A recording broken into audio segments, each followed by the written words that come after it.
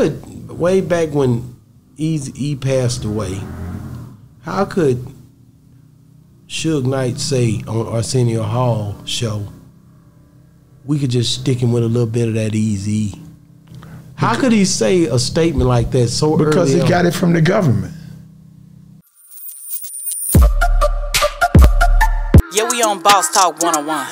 Yeah, we gonna talk. So and that's what I be thinking. Like, people will say a different thing or send you a TikTok, and next thing you know, everybody on the internet is talking about it. You know what I mean? What do you think about, like, some of the things that you see a legend out here when it come down to, well, it ain't a legend. Kamala Harris, she's about to be your president. Not my president. Well, I'm just telling you where it's headed. I'm just telling you. It's getting closer now. A lot of people turning their back on Trump. Yeah. Some people what's going on with this election? Actually, in any way it goes, we going back to picking cotton. The Negroes in America. We had to, because see, allegedly, when this comes about, when we were given the Emancipation Constipation, and we got clogged up with thinking we was free, and they took the 40 acres and a mule back. Yeah. So they replaced it. So they said, well, let's give these Negroes education. And they started affirmative action. So you can get the education that you're supposed to get to build your black nation.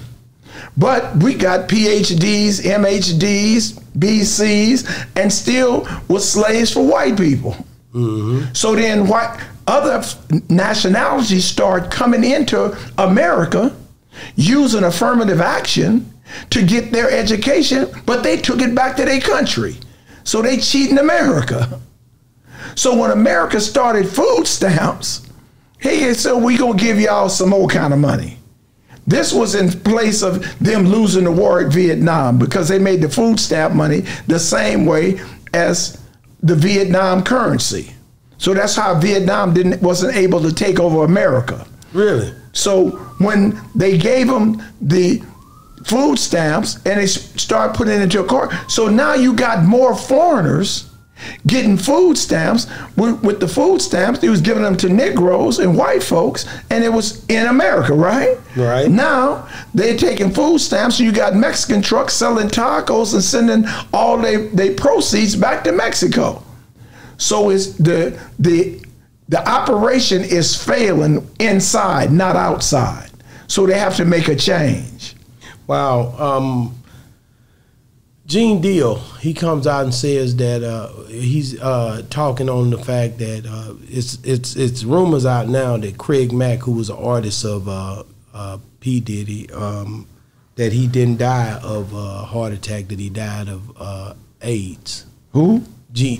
Craig Mack. He's an artist. Like, do you think that, and this is just my personal thing I'm asking you, do you think that a lot of time these artists will die of something like a AIDS or something, and they cover it up and say it's something? Well, I say Rock Hudson is one of the first ones to ever die of HIV, and they said he had a Rock Hudson. You probably don't know Rock Hudson. I heard that. Yeah, Rock Hudson was. Who is Rock Hudson? Rock Hudson is a white movie star. He was the John Wayne of the '60s.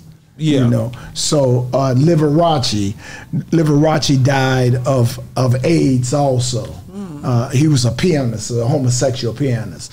And when he died, he left $30 million to his cat.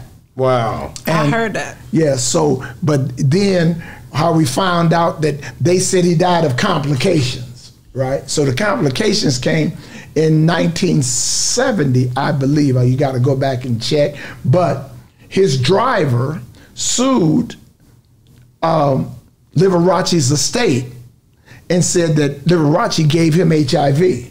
And it was the first case in California to win, and it was called for palimony. So that was how the palimony suit started, that men could sue men for being lovers. How could, way back when EAZY-E passed away, how could Suge Knight say on Arsenio Hall show, we could just stick him with a little bit of that EAZY-E? How could he say a statement like that so early on? Because he got it from the government. Because that's who a little bit of The government killed E. But how would Suge know that? It's just so, for them to go back and get old footage and come back and say that, and it looked like, man, like, why would Suge say something way back then like that? Because I mean, somebody put it out. It was just like with Magic Johnson. Allegedly, I was not there, but they were giving all these pool parties in the 90s. And California was giving these pool parties, and I understand you have to ask Magic when you interview him. They told him, look, check this out. You got HIV. Whoa. So I got HIV. Say, look, this the same woman that you was dealing with at this pool party. She's one of our agents. She's the one that gave it to EAZY-E. And that's what Magic went on the whole campaign with safe sex and passing out, you know. And then they found out one of the whistleblowers told him he didn't have HIV. And so to cover it up, they gave him banks, and it's how Magic worked. How you get all these parks, and the government paid him off.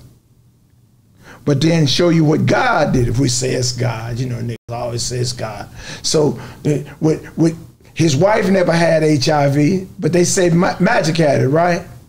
His son born, now his son is a grown Ain't that life repeating itself or something? Yeah, we on Boss Talk 101. Yeah, we gonna talk.